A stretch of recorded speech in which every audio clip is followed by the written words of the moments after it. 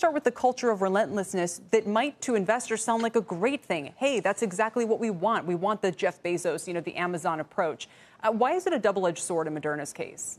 Yeah, and you can make that argument. A lot of people make the comparison to kind of Steve Jobs and those kinds of entrepreneurs and executives.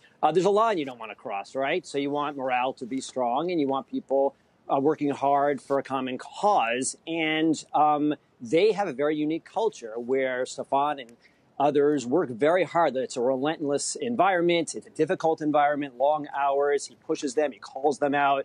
If he thinks they're a little slow, he tells them as such. And like you said, that can create real progress and even breakthroughs. And if they are the ones, it's not clear, they're one of the front runners here. If they're the ones who bring us all a vaccine, then we'll be thankful for that unique, difficult culture. Right, and you're referring to the CEO, Stefan Bancel. But some of the other red flags for investors have been the fact that this company has 20-plus experimental drugs and vaccines, but none that have been close to being commercially available to patients. The issue with the stock at all-time highs when they did a stock sale earlier this year. The fact that insiders, including the CEO, have been sellers of the stock. I mean, these are traditional red flags. What does the company say when you ask them?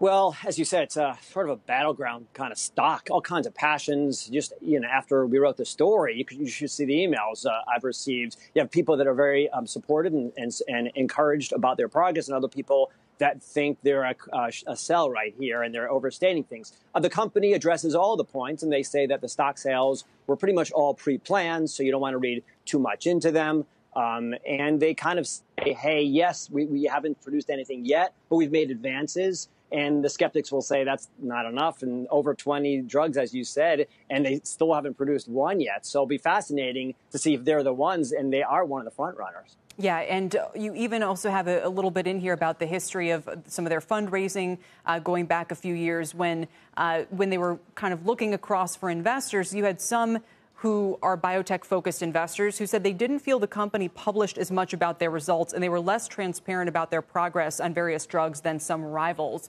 What would the company's response to that be? Have they changed or improved on that front?